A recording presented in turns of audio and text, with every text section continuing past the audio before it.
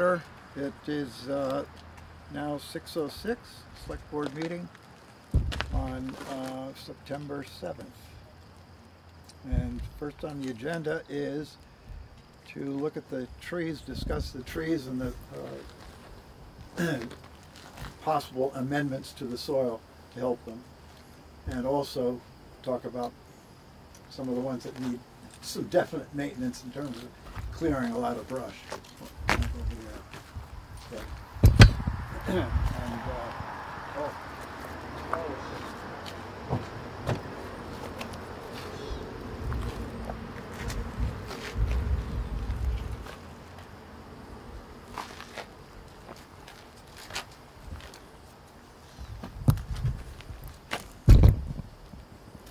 So we have the trees, and then one of the issues is,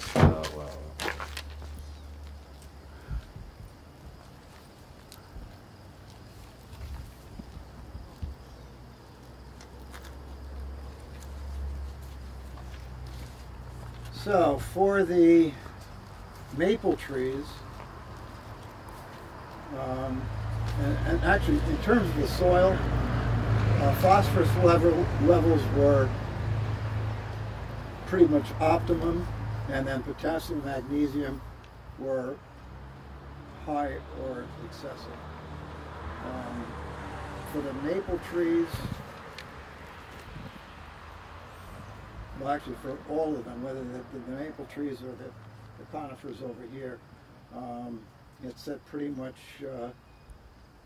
at small amounts of a high nitrogen, low phosphorus fertilizers such as 621, 734, or 2 to 3 pounds per 100 square feet of alfalfa meal, or whatever your local supplier recommends. So I don't think we're going to do alfalfa meal.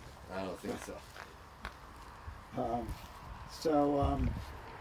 Yeah, and that would be that's pretty much the recommendation. Can we do that in the fall, or do we have to wait till spring? Yeah, you should wait till spring.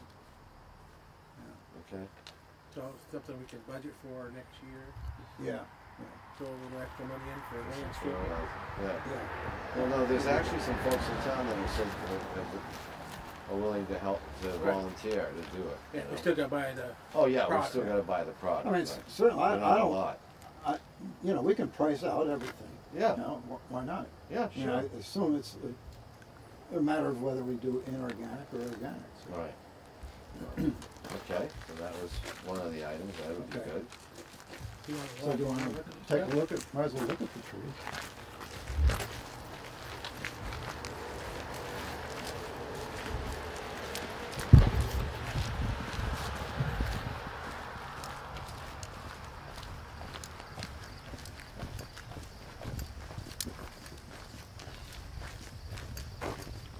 So this is another area that I heard, I guess, about brought up with respect to these different plants.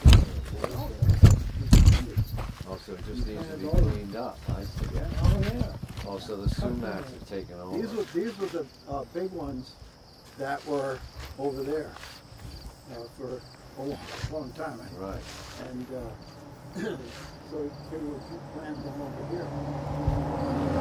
So that needs a lot of attention. So that's something I would think the guys should work on that. So I guess if we had got a landscaper for some of this, then we should Get the include sumac that. out of there. They didn't come up here with an excavator and clean that right off in 3 hours. They clean that right up. That and the chainsaw.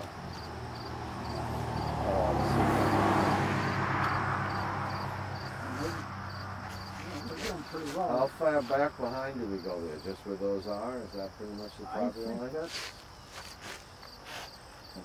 pretty close. Because he goes in a little bit over Yeah, there. it probably is a little bit of Where's your house away from the hill? He's driving down from the hill. There's the Chase Mountain from Northfield right there. Oh, then you're right by my house. Yeah, I think we remember what you told me. But it was on the, during the, what was that, right? So we have there's a ditch line through here. Oh, okay. So pretty much just that one side. Yep. Like I said, we should do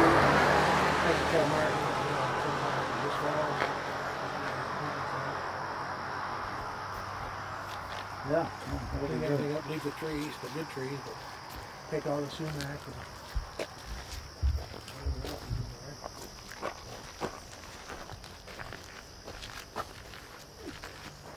there. Okay, so in the spring maybe we can fertilize those, give them a little, give them a little cool. They look really green to me. You No, know. they're looking good right now, but yeah, they could, I don't think they've ever been fed anything, so it would work. Like dye from the inside out. And they die. There's one down there.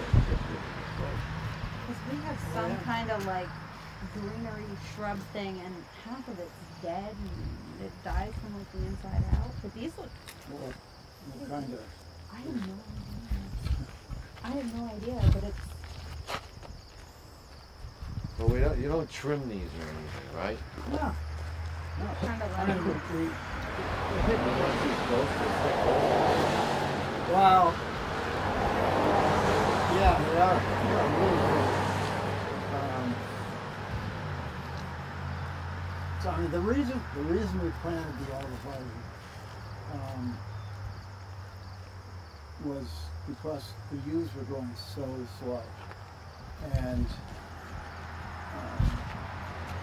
the neighbors really were hoping for a little barrier right away. So the arborvitae probably should have been planted right from the start. But so. Does it come to a point where you end up taking the yews down to keep the arborvitae going? Too crowded? No, they're not going to be too crowded. No. It won't look as good. Oh well, at least it'll make a nice sound barrier. It's a great barrier.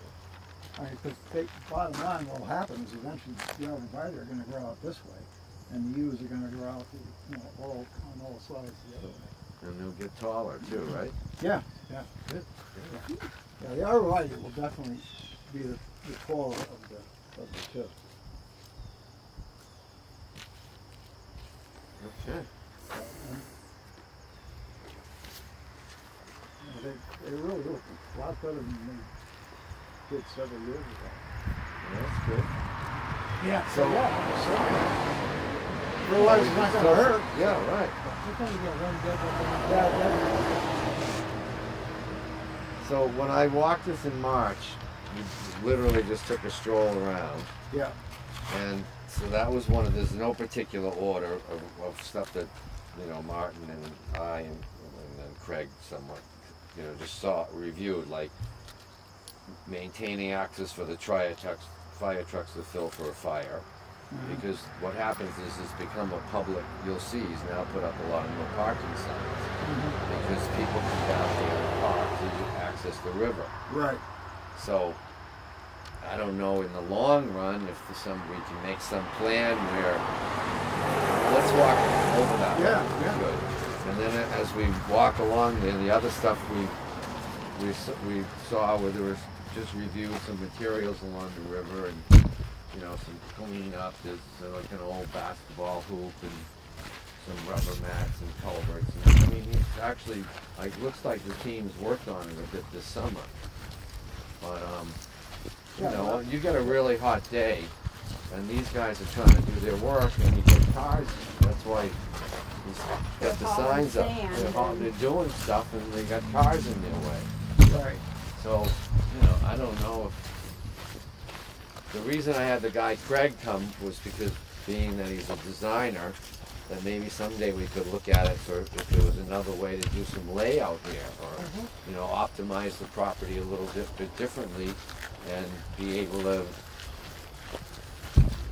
have figure out a little better parking thing, or how we keep people from being in here, or I'm just brainstorming with you folks, it's kind of like an accident ready to, waiting to happen. Yeah, it's been a problem. For a long time. Yeah. But I mean, also people have been doing this for years. I agree. I understand. But it would be nice to make it nice, but I don't Yeah. know if that's possible. Yeah. So that's why we're doing the walkthrough, and then maybe over the winter when we're not thinking about swimming and stuff, we can, talk about it a little bit. Right. So,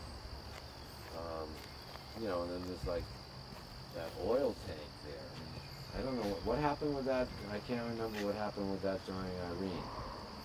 I mean, can we have that there, so close to the river? That's Does a anybody fuel. remember? That's Fuel their oil? fuel tank. Okay, fuel. All right, I didn't Yeah, mean that's where they oil, get all fuel. Right. That's where they get all their And they gas. put that container around it. Yeah. Gas the place. I don't know if that got I don't recall that being washed away. No. Well, this was certainly flooded here, though. Oh, you know. Yeah. But no, I don't know. I was just No, let's yeah. carry on because I know we have to get back to the office. But Right. I was just. So then you know you got one of the things was river access, parking, right of way, neighbors parking in the sand pit, blocking access, tank location of the storage box. Did that happen? I don't know where that. Did we ever do that? Where is that storage box? Did that happen? Storage. Oh, Yeah. the Box, oh, the oh. storage container. Did I Oh, miss? right. Yeah, yeah. Annex. He was still getting a permit last I knew, right? Oh, okay. Yeah. So that didn't happen. Yeah, Yeah. Yeah. Well, that location needed to, you know, sort of figure out where that was going to go. And then, you know, there's some different things here. I mean, you know, it's a working yard. I mean, right? Yeah.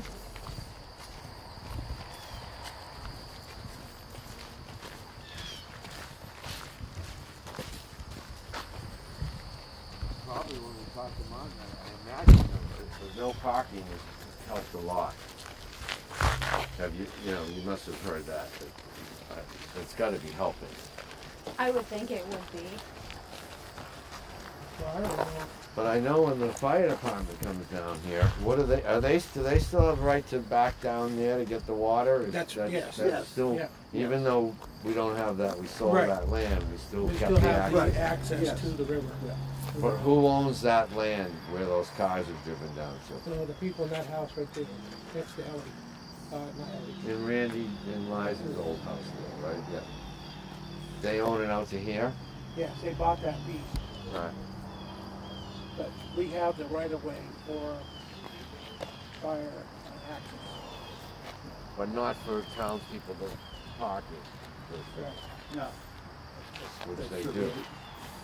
So these are townspeople parking here, right? Yeah, well, someone, and I think that is as well down there, people parking to go to the river. So that's not a I bad don't- place to park. if Oh, they no, come in I agree. And park right there. Yeah, I think But Martin I- could the probably question- live with that, you know? Martin was wondering if when they park on this road on a hot day, what that does, God forbid, the fire department needs to get access to the No, river. they can't block the road. Yeah, so maybe we have to Block- say fire, maybe there needs to be something that tells people Do that. not block the road. or You know, will. fire access or something. I don't know. I mean, how many cars come in here and park? More than four? Oh, yeah, I've seen that, and this, he must have these signs just went up a couple weeks ago, because I hadn't seen them before. And I would come by here cycling, and I'd see cars parked down in there, because there's a good way to walk down into the Yeah. river there. Huh. So, but now I'm sure the signs have helped. Yeah. I mean, it's pretty straightforward, like, hey, no parking. Hello? Right. But, yeah, so anyways, that was just another item identified as something that, maybe needs to be addressed just to keep the fire access. Again, it's never been an issue, but who knows? I mean, Right. if it ever was, it wouldn't be.